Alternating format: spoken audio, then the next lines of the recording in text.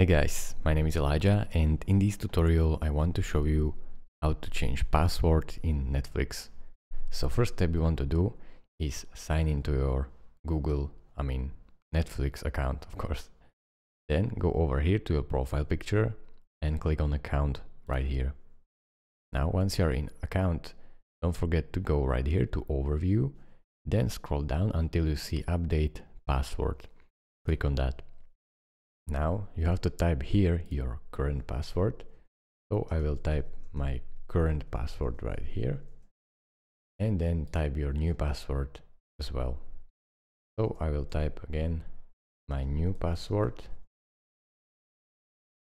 and then re-enter new password. So type it all again just to make sure you are right.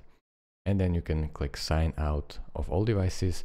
But if you click on this, so it will uncheck it and it will not sign you out. Then press save.